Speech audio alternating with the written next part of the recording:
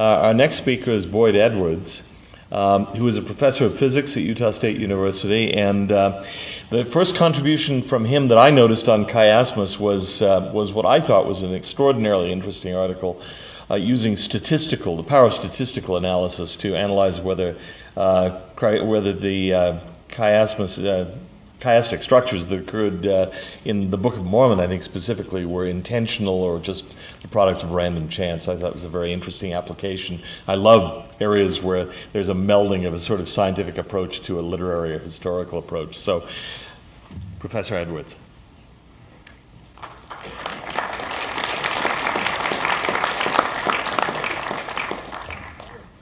It's a pleasure for me to be here. My co-author is my father, Farrell Edwards. Until he retired last May from teaching physics at Utah State, we were both members of the same department. It is an honor to celebrate this wonderful forum. Our objective today is to ask the question, what can statistics offer to the discussion? I'm a physicist, I'm not a literary analyst, and I was motivated originally by statements I found on the internet saying that, oh, these chiasms in the Book of Mormon, they're all within the bounds of probability. There's so much extra repetition in there, they're within the bounds of probability. And so that statement frankly angered me a little bit, and I thought, but I have the training to either confirm or refute that statement. So I'll first introduce some of the ideas, and we'll do 4 examples. And in the process of introducing those 4 examples, we'll introduce the tools that my father and I have developed for the statistical analysis of chiasmus, and then end with some conclusions. I'm going to divide chiasms into 2 groups. Those that are intentional, meaning consciously, deliberately, intentionally created in the mind of the author while he or she was writing the text. He was thinking about chiasmus, he applied it, or inadvertent, which was not consciously or deliberately done. Why worry about intentionality? Well, Neil has done a great job saying that. It's all about meaning, because if we extract meaning from a chiasmus that wasn't originally intended by an author, that meaning does not necessarily reflect the emphasis of that author, and is therefore kind of not as interesting. There's literally a flood of chiastic proposals out there. Oh my goodness, you can find chiasmus everywhere.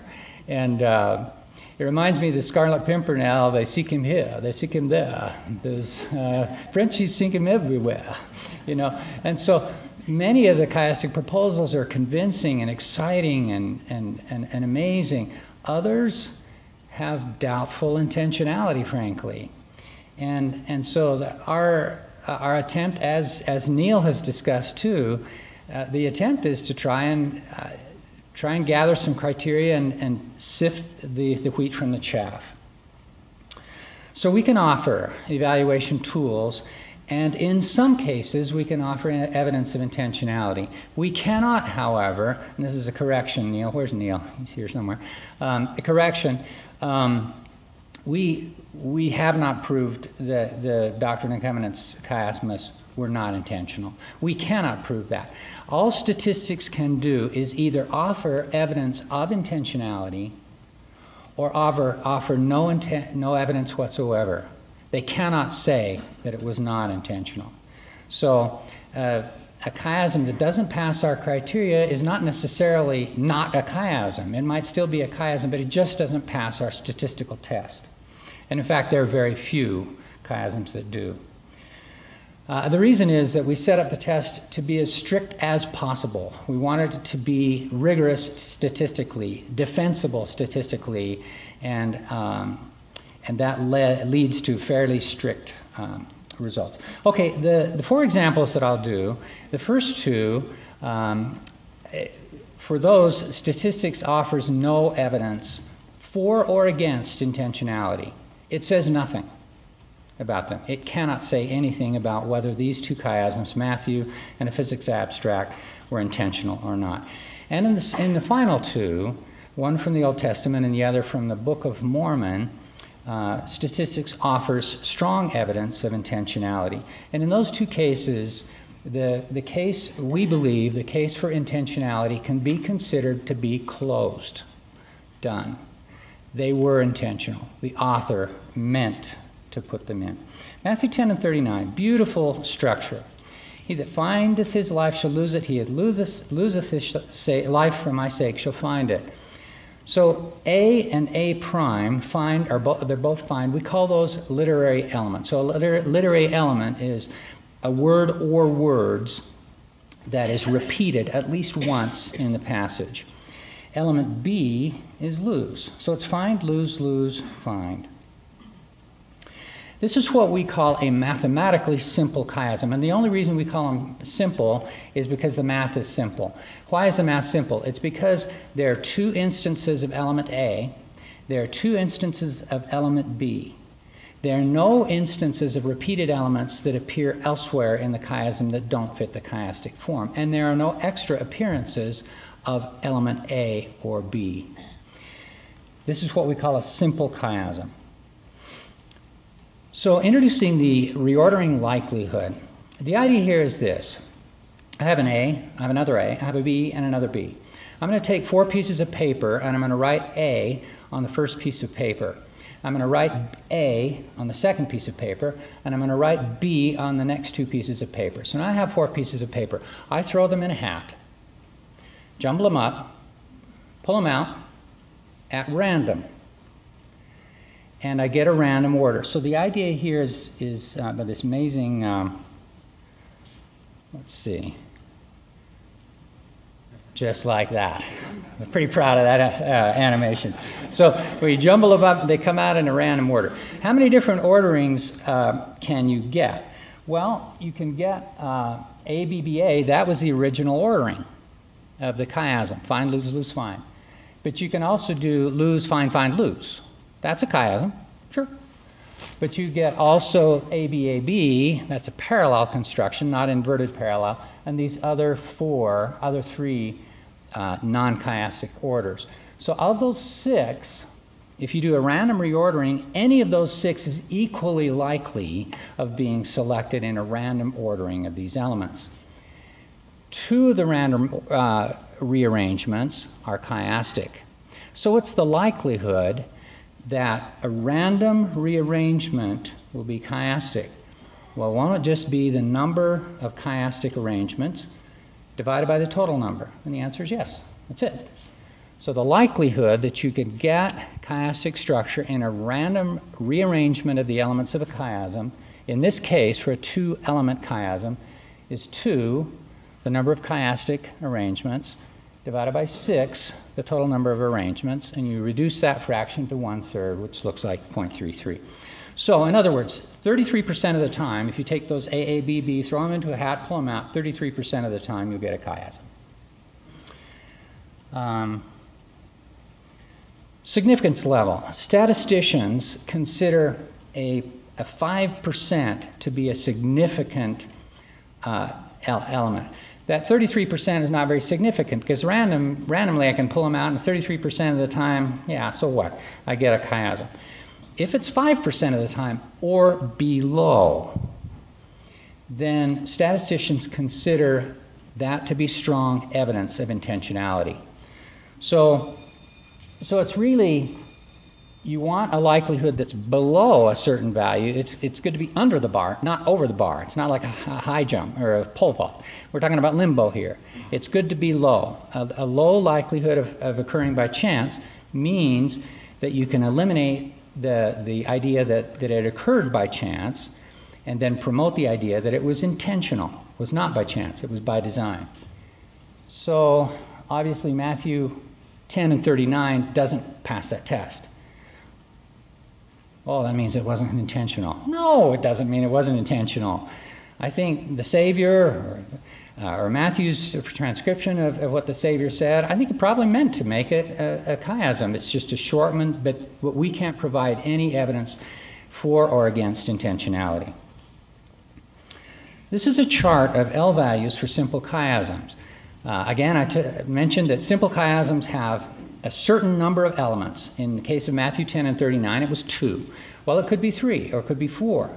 And you can actually calculate analytically, just with math, what the likelihood will be for these simple chiasms. And it follows a very simple form. If n is the number of elements, in case of Matthew 10 and 39, it's 2, then the likelihood that that will occur, or that likelihood, the reordering likelihood, is 2n minus, this is a nice cool mathematical function. 2n minus 1 and these 2 exclamation points, this means a double factorial. So you learned something today. And what it means is you multiply a bunch of odd numbers to get the result. In this case, 1 times 3 is 3. And then 1 over that double factorial gives you the likelihood. So you can see the pattern with n equals 3. 1 times 3 times 5 is 15, and 1 over 15 is the likelihood. And as you move to 4 elements, then you get under the value of 0.05. So you're suddenly in the regime where you're saying, okay, I think the intentionality may be significant here. Physics abstract. I'm a physicist. I write physics papers. This is one example. I wrote in 2006. A couple of weeks ago, in preparation for this talk, I looked at my abstract with new eyes. And between those 2 square brackets, red square brackets, I found a 4-element chiasm. Yes, I did. And this is it. Take a look. What do you think? Well, flow, 2 elements of flow, chemical reaction fronts. Wow. Propagation, solutions. Pretty darn good, huh? And so I think we said that that should be an intentional chiasm because it has 4 elements, right? And there it is. There's a 4-element chiasm. And the value of this value of L gives it evidence that the author, who's me, of this abstract, intentionally applied the chiastic form in creating this abstract. There's a problem. Because guess what? I did not apply the chiastic form in writing this abstract. I wrote it, and I did not apply the chiastic form. So this is kind of embarrassing. The statistics say that it must have been intentional, and the author says, it wasn't. I know how I write, and when I write, I write the abstract, and then I revise it to make it more clear, and then this idea should come before that idea, and then this adverb gets deleted. It almost seems like a random process, but it takes a while for me to come down to an organization of the ideas that I feel is logical and clear. And some might say, well, and Neil talked about this too, what if it was subconscious? Neil said, well, hey, you knew about the chiastic form, Dr. Edwards, and so I think you subconsciously created this. I say, I don't think so. I really don't think so. Is there some mysterious subconscious form that was somehow trying to compete with my conscious attempt to organize ideas? I don't think so. I really don't think so. Now, I'm not a psychologist, but I really don't think so. So, how to resolve this issue? And the answer is to be honest. What I showed you before with that 4-element chiasm was not honest. Because I left off some of the literary elements that were repeated that didn't fit the form. I only showed you the elements that fit the form, and I did not show you the elements that don't. Well, what do we actually have? Well, we have flow and flow, element A, but they appear twice. That element appears twice in the chiastic structure outside of the form. Chemical reaction fronts still appear only twice, propagation only twice, solution only twice. But guess what? There's 2 other literary elements. Element E, advect or advection, that element is repeated. It could have participated in the chiastic structure, but it didn't. And one other one, direction. Another element that could have participated in that chiastic structure, but didn't. And so what we did is I wrote a computer program This one is not simple. This is complex because it has these extra appearances. So I wrote a computer program that essentially does exactly what we talked about before. I take these elements, the four elements A, the two that appear in the chiasm, and then the two that don't, the B's, the C's, and then the D's, and then the E's, and then the F. Throw them in a hat, pull them out in a random order. That gets boring after a while to do it by hand. So I did it with a computer. I did 10 million reorderings of those in a few seconds on my Mac, okay? And I got that the likelihood of a four-element chiasm in that passage is 0.22. Well, that's not very exciting. And it's definitely not below 0.05. And it does resolve the issue, the embarrassing issue that the statistics predict intentionality, or it suggests intentionality, whereas I knew it wasn't intentional. And it's just one way to lie with statistics, right, is to ignore those extra elements. And that's chiasm that could have involved any four of the six elements. There's element A, B, C, D, E, F. And when you rearrange them, it doesn't have to be A, B, C, D, D, C, B, A. It could be any of the four in any order, as long as you say four and then you repeat them in a reverse order. So it resolves a discrepancy. Here's a copy of my program. I'm happy to share copies for free with anybody who's interested in copies of it. The number of rearrangements, 10 million. The reordering likelihood of... so this is the input and output from my program. It's not very user-friendly, but it does work just fine. And the program confirms when you type in a simple chiasm, the program is capable of doing simple chiasms. You can replicate all of the values on that table, so it has been verified.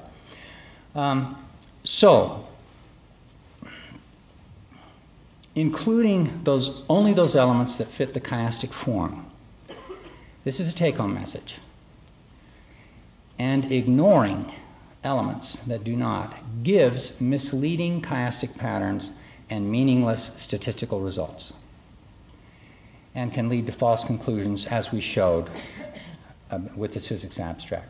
However, including all appearances of all repeated literary elements gives truthful chiastic patterns, valid statistical results, and reliable conclusions. Okay, now let's look at Leviticus. One of my all-time favorites. I think Jack showed me this one day. Just beautiful, beautiful, beautiful. And a copy of this is included in your program. We won't be able to admire it for all of its amazingness. But here's element A. There's 7 elements. It's a simple chiasm.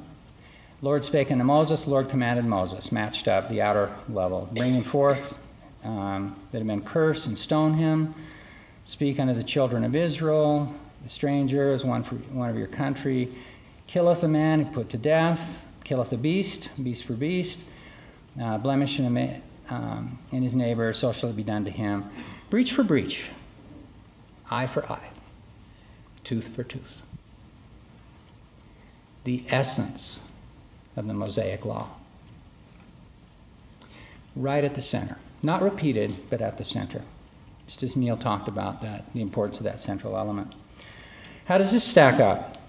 Well, it's a 7-element chiasm. 1 times 3 times 5 times 7 times 9 times 11 times 13 is 135,000. And 1 over that is a very small number. Is that less than 0.05? Yes, it is, by a lot. So that means strong evidence of intentionality, that the author of this passage intentionally applied the chiastic form in composing these verses. Well, what if that chiasm was a fluke? What if, just like a monkey sitting in a typewriter, he eventually is going to type out a sonnet, you know? What if that was a fluke? How do we determine that? And it was my dad, actually, who's here, that said, Boyd, you got to deal with this. This is an important issue. What if it was a fluke? The longer the parent work, Leviticus or the whole Pentateuch, the 5 books of Moses, then the larger the likelihood that a group of words could potentially have formed a chiasm. And he's right, that somewhere in that work it could have appeared. So we do that calculation, and it involved several more weeks of my time. So Dad's really good at telling me what I should do. So I spent several weeks trying to address this issue. If L is the likelihood that the chiasm appears once, let's take an example with lightning. If you go outside in a lightning storm for 10 minutes, let's say I don't know what the likelihood is, but let's say your chances are 1 in a million of getting struck by lightning, okay? But then if you go out 10 times, then what is your likelihood? Well, it goes up, right? Well, how about if you just multiply 10 times 1 millionth, and you get 1 over 100,000, that's your odds. And that's exactly how we go about it. L is the likelihood that a random arrangement will produce its chiastic structure. N is the number of opportunities for such structure in the work. And then P, if you multiply N times L, gives the likelihood that such a structure could have appeared by chance in the parent work. Just multiply those two numbers. But how do you find the number of opportunities? That's a hard part, and that took me several weeks. So I started in Leviticus 25, and I said, Leviticus 24 is where the chiasm was. I started in Leviticus 25, and then verse by verse I read through and identified literary elements that were repeated, but repeated only once. So they came in pairs, and then I counted until I had 7 pairs. And then I drew a line, and I said, that's one opportunity. And this is one such opportunity. There's 7 elements here that, but the chiastic structure produced by them is only a 2-element chiasm, so they don't produce a chiasm. But that's not the point. The point is that we're looking for opportunities where chiasm could have appeared but didn't, in order to assess the number of times, number of opportunities for structure, number of times you go out into the lightning storm, etc. And based on that, and the number of pages in the Pentateuch, we came up with a number of opportunities of 342 for 7-element structure in the Pentateuch. Multiplying that very small likelihood L by the number of opportunities N gives a probability P that the chiastic structure of Leviticus did not appear in the Pentateuch by chance. Is that below 0.05? Yes, it is, by a long shot. It's well under it. So we can confidently say that Leviticus 24 was not a fluke. It was intentional. Alma 36.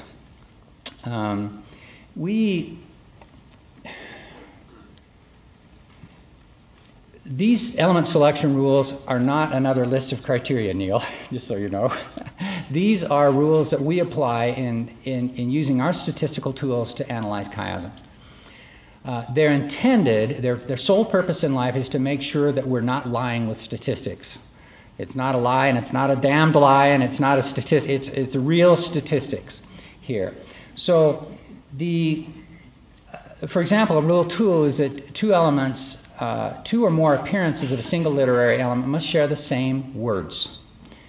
Word or words. That's a very strong criterion, and it's not, it doesn't say what it is or isn't a chiasm, but it does ensure that our statistics are valid. And we also had to, number 4 is including one word or idea in a chiastic section and its twin. So these rules actually end up giving us a little bit different structure of Alma chapter 36. You may have seen structures proposed, I think several Jacks might have had 17 elements or so. To follow our rules strictly, we only get 8. There's only 8 elements. And you can find a copy of this in your program. The outer elements, A and A prime, commandments of God, prosper in the land, all of these elements are full ideas. Do as I have done in remembering the captivity and bondage, deliver them from bondage, support in your trials and troubles, okay?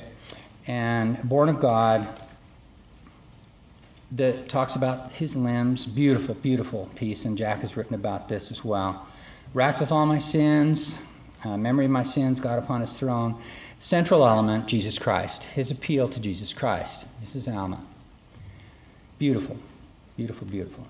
And we are, in fact, celebrating the discovery of this and other chiasms in the Book of Mormon in this conference today. Discovered by John Welch 50 years ago in Germany. So Alma 36, just to conclude, gives a very, very, very small value of L, and strong evidence that it was intentional. Doing the same exercise that we did with Leviticus, was Alma 36 a fluke? No, it wasn't. We counted, estimated 359 number of opportunities for such chiastic structure in the Book of Mormon. That gives a P of 0.00018. Is that less than 0.05? Yes, it is. And so this gives strong evidence that the chiasm did not appear in the Book of Mormon by chance. And you say, well, wait a sec, Dr. Edward, or Boyd, you can call me Boyd, whatever you want to call me. You say, I don't know about this whole number of opportunities thing. It seems kind of random. And I say, even if this number of opportunities was increased to 100,000 instead of 359, it would still not change our conclusion about intentionality of Alma 36. So I think it's a pretty bomb-proof, well, I think it is a bomb-proof. Conclusions.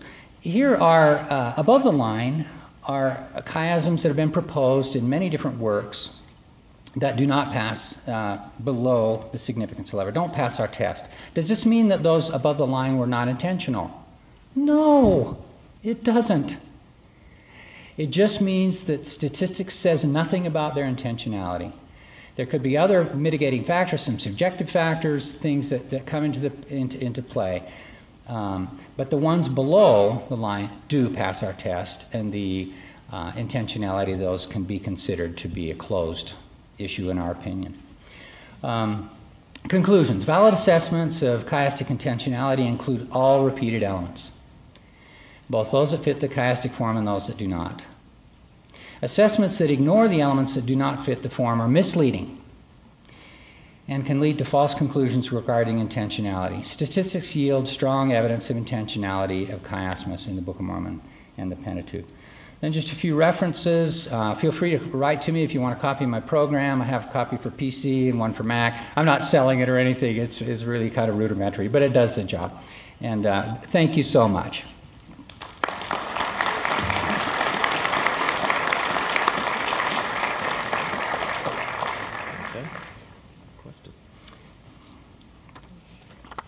Will you be publishing another paper including today's material not formally included? I think we will be. We'll publish our proceedings. Is that the plan? Okay. Yes. And I've actually written it up. I've written up a lot of the new material and happy to send it to you. Feel free to contact me at my email address there. If a chiasm is not intentional, a standard structure order might lead to the chiasm accidentally. This might explain accidental chiasms. Could there still be meaning? I think there can be meaning in an accidental chiasm. It just might not be the meaning intended by the author. We've looked a lot. We looked at hundreds of chiasms, my father and I, the Doctrine and Covenants, the Book of Abraham, Joseph Smith's writings, the Popol Vuh, etc. I think there can be meaning extracted even if it's accidental, but it might not be the author's meaning. I intentionally put four-level chiasm in a Journal of Chemical Physics paper. No one found it. Will some future reader think I was Hebrew? Well, I must be Hebrew because I got 4 elements in my physics abstract. Very good. Well, there's a great one in, where is it? It's in Green Eggs and Ham. So one article written to disparage the use of chiasms in Book of Mormon studies said, hey, I found a chiasm in Green Eggs and Ham, therefore Dr. Seuss must be Hebrew, you know. So who came up with the 0.05 significance level? I can give you a reference on that. It's the standard level used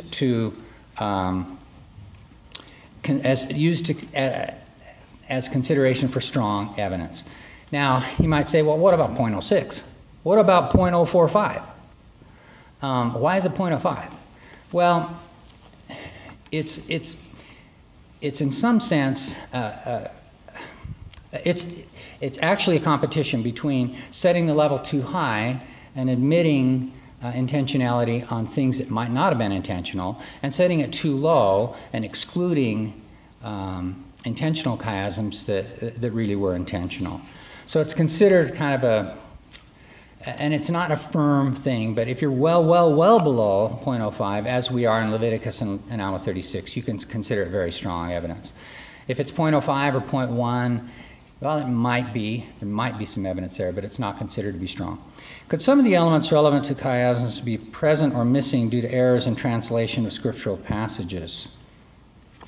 I'd defer to Jack on that one. I'd say probably yes. Do elements in a chiasm need to be exactly parallel? Example, law of the Sabbath. I would say no, and I think Neil talked about that, right? For our statistical tests, yes. Yeah, you've got to have, I mean, you can't have an element that's Boyd as element A and Dan as element A prime. Well, they're both men. They both study chiasms. There's a tie there, right? There's a connection. Well, not for our statistics. It's got to be, for our statistical analysis, it's got to be a strong connection. But I think there might be a great chiasm about Dan and me, right? Right? Let's write one. I think. Are you saying that you cannot statistically prove ABBA structures? That's true. We can't statistically prove an ABBA. That doesn't mean they weren't intentional, though. I think Matthew 10 and 39 certainly was. When do you know ABBA is intentional? And I would leave that to the literary scholars. What do you think is the next Book of Mormon topic that should be investigated computationally? Oh, that's a great question. That's a great question. I don't have an answer. Thanks.